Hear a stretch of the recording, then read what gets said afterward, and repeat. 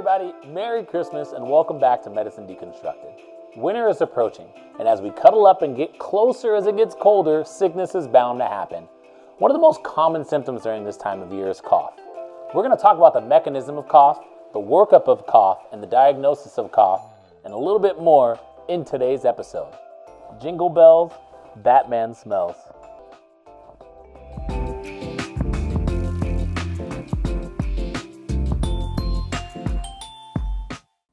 Cough.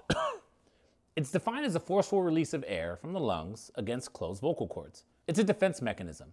It helps expel inhaled particles, even organisms, from entering the lung. It protects the airways. But did you know cough is the most common reason why patients seek medical attention? It's also underworked up and likely undertreated. Let's get into this a little more. When thinking about cough, we have to understand there is acute, subacute, and chronic. Acute cough lasts less than 3 weeks, subacute 3 to 8 weeks. Chronic cough is cough that lasts more than 8 weeks. And let's be honest, if you're watching this video, you're likely someone that has chronic cough or knows someone who has a chronic cough. And in this age of COVID, people who cough feel embarrassed, isolated, and alone, and want to scream, "It's not COVID." Well, then what is it? And why is this happening? The mechanism I will get into, but first, let's go through the workup. When someone coughs, it's likely due to diseases of the upper airway or lower airway. I want you to always ask if they smoke. If they do, you're done. I'm just kidding. Ask them to quit.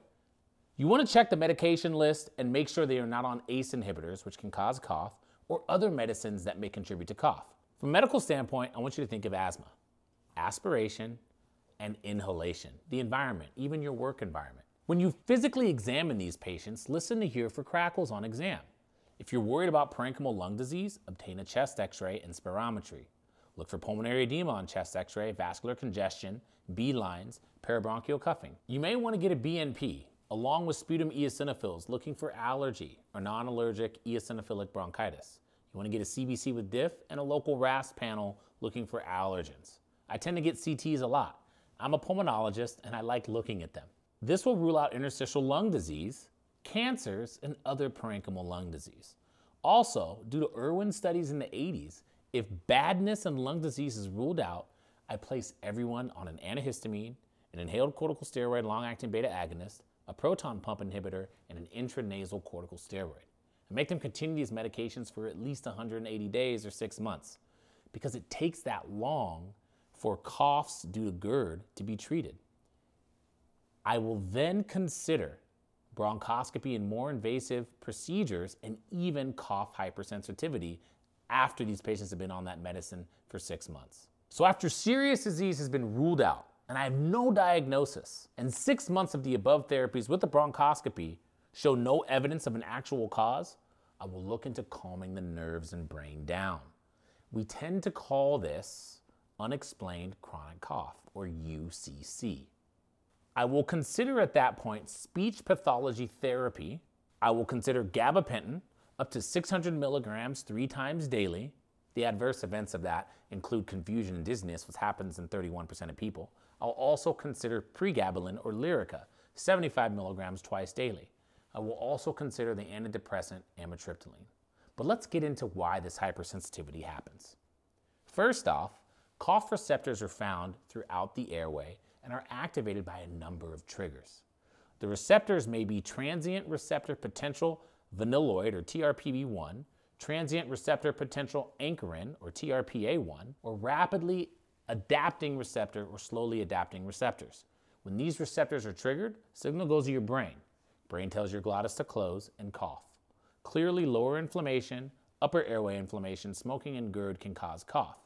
But lately, there's been a new paradigm suggested. There seems to be a cough hypersensitivity syndrome. Could be peripheral afferent nerve terminals of the airway, the jugular and nodose ganglia of the vagus nerve, the sensory integration sites in the brainstem and higher brain pathways, each either overexcited or underinhibited. When you look at MRIs in people with chronic cough, we see more activity in the midbrain and less activity in the forebrain when induced to cough. We know the medications previously discussed, gabapentin, pregabalin, amitriptyline, and morphine have efficacy. But does behavioral training delivered by speech and language therapists helps? It does. And I mentioned a few of the receptors earlier, TRPV1, TRPA1. will respond to molecules such as capsaicin and citric acid.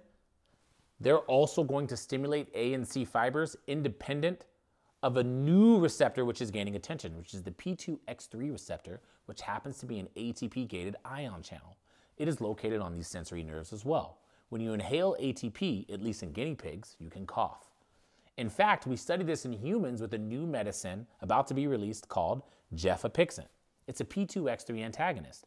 Chronic cough is likely due to a combination of factors, including activation of the afferent neurons due to chemical and physical stimuli, activation of sensory afferents by ATP, which originates within the lung due to inflammation acting on that P2X receptor endogenously, or another cause of cough hypersensitivity, which may reduce the cough threshold. All of this seems complicated, but this allows for multiple treatment regimens, some of which are going to be released soon. We talked about the workup of cough earlier in this YouTube, and I want you guys to understand that thinking about cough and its mechanism is extremely difficult and more complicated than you think. But managing cough overall can be done. My thoughts are backed up by literature and experience, and I hope we can continue to become better at the management of cough, and I can't wait for the release of gefapixant, which is going to inhibit some of the activation of ATP leading to cough. Thanks for you guys being here today. I really appreciate you joining. Remember, I'm here just to arm you with information. I want you to come back next week for some more ammunition. Thanks for joining.